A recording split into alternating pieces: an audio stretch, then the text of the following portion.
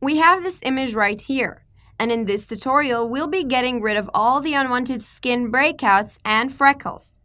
Start by going over to your right panel and select your spot removal tool. This little panel will appear below with two features, Clone and Healing Brush. For now, we'll be selecting Heal in order to get rid of those spots. You get the option of adjusting the size as well as the opacity or transparency of your brush by adjusting these sliders. You can also adjust the size of your brush by using the left bracket key to decrease the size or the right bracket key to increase the size of your brush. So, let's start by first going to our navigator and let's zoom in. You can press Fill or a ratio of 1:1, and let's start healing those areas. Now, if you notice, once you click, you have the option of selecting the region you want your spot to be replaced by. Something like this. So you just nicely go ahead and select the areas. You can always press Enter and changes take place. Decrease the size of your brush. Just make sure you're aligning it to the right area so that you don't lose much of the skin texture.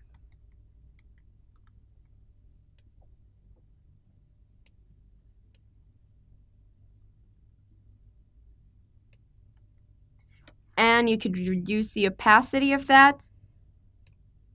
Click Enter. You can click that again to adjust the opacity as well. Click Enter, and it's nice.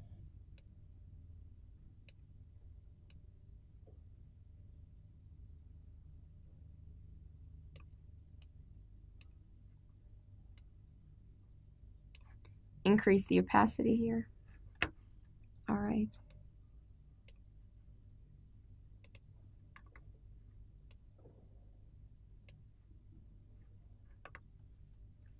And then you hold down spacebar to pan and move down. I'll decrease my brush size.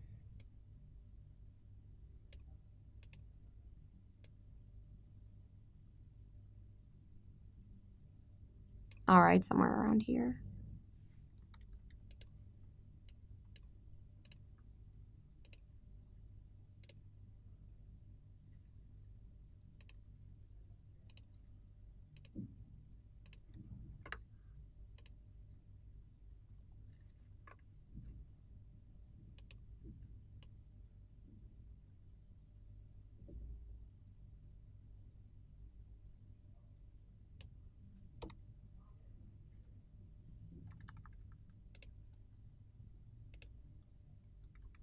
And you're getting rid of all of these spots.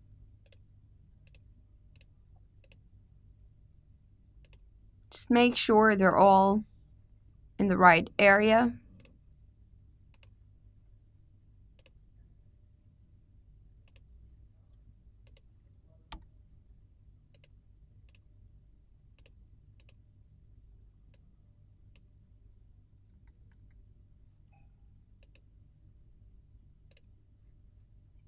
Just drag that up a bit because it's way too low. I don't want to lose my texture around here.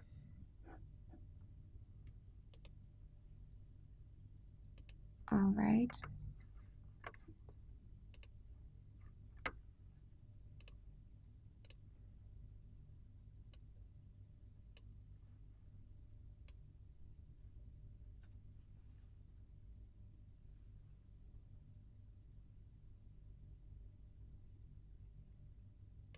Somewhere around here. Reduce the opacity a bit. All right, just to make sure that you haven't lost much of the skin texture. And note, the change is already taking place.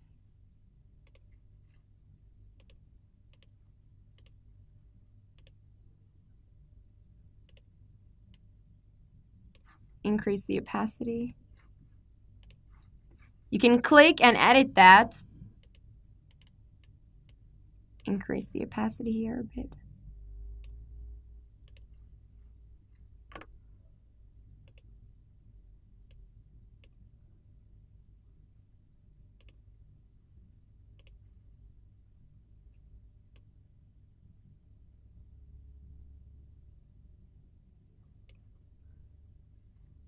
All right.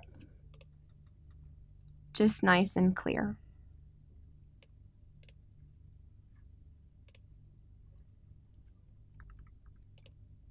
Decrease your brush size.